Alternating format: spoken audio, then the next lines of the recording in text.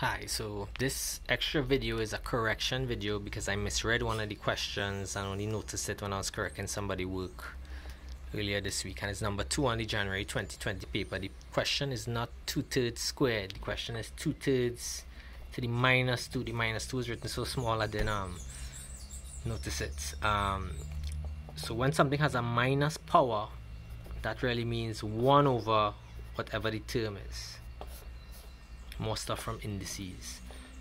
So this is really 1 over 2/3 squared, which is really going to be 1 over, we already work out 2/3 squared, which is really 1 over 4 nines. We don't divide fractions though, so it's really going to be 1 divided by 4 nines. We don't divide fractions, we flip and multiply. So this is really going to be 9 over 4.